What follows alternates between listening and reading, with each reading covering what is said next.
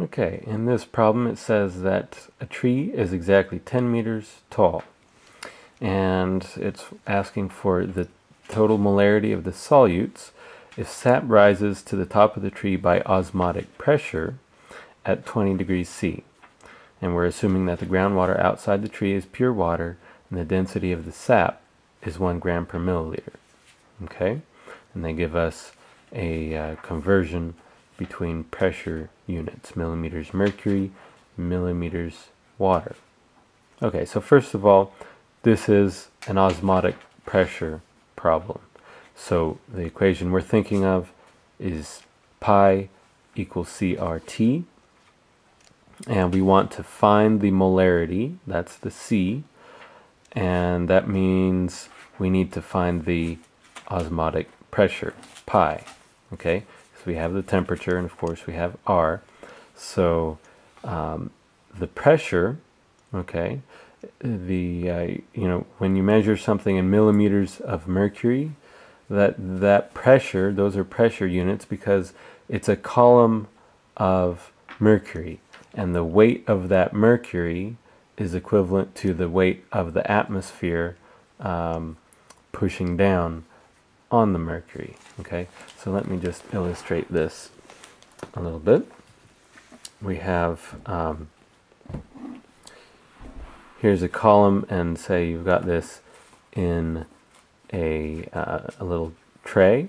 Okay, here is atmospheric pressure, and that is pushing up the mercury. Okay, this would be a closed and evacuated column, and if this is normal atmospheric pressure, then the distance up to this point, this would be 760 millimeters. That's that literal distance from this level up to the top, 760 millimeters of mercury.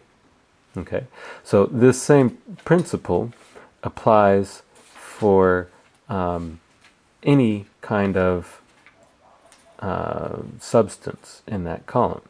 In other words, we could put a column of water, and the water doesn't weigh as much as the mercury is, so the column of water will exert less force. Okay, or the same length of water will be created by a smaller force of pressure pushing down. Okay, and smaller by the amount of the density of water versus mercury. Okay, mercury's density is 13.6 grams per milliliter. Notice that's our conversion between millimeters mercury and millimeters of water, because for every millimeter of mercury there's 13.6 millimeters of water, because it's 1 gram per milliliter there. So that's from the ratio of the densities of mercury and water.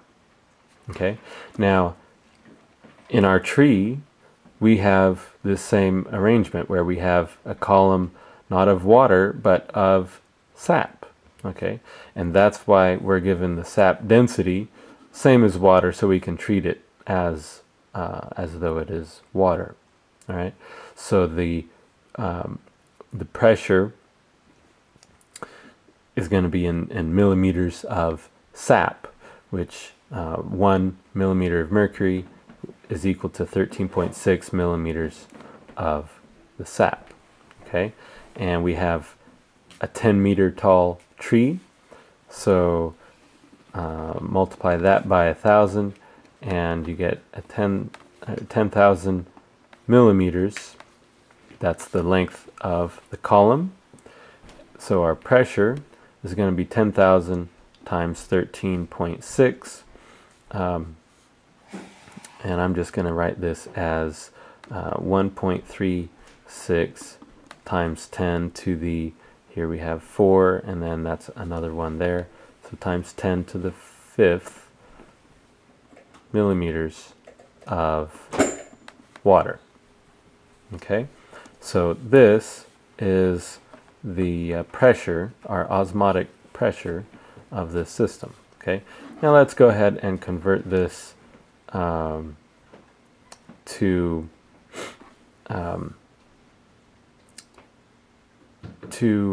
millimeters of mercury.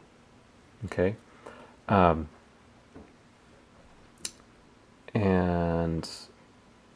I just realized we have 10,000 millimeters. Okay, so this is the length of that column, and this is how I'm actually going to set this up. Okay, 13.6 millimeters of water for every millimeter of mercury, and then our millimeters of water will cancel, and we'll get our pressure in millimeters mercury. Okay, but actually I'm going to go ahead and add another step in here to go to atmospheres, because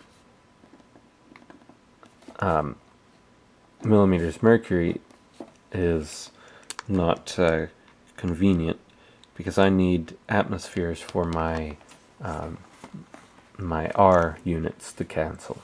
Okay, so there's 760 millimeters in one atmosphere, and so if we take the 10,000 millimeters of water divided by 13.6 divided by 760, we get 0.967 atmospheres.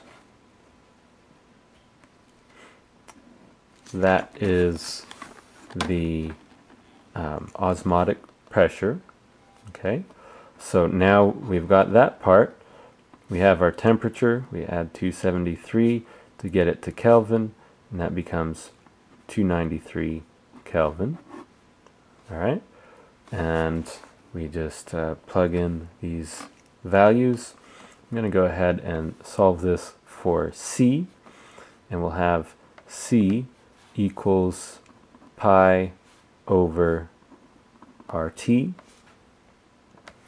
and my pi, I said, was 0.967 atmospheres.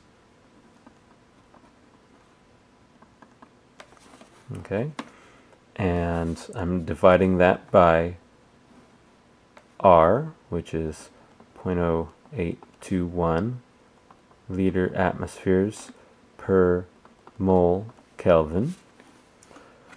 Notice my atmospheres cancel, and I'm dividing again by the temperature, which is 293 Kelvin. Okay, now I'll just put a 1 there. My kelvins cancel, and what I'm left with is moles per liter. All right, so the concentration here is going to be 0.967 divided by 0.0821 divided by 293, and we have 0.0402 molar.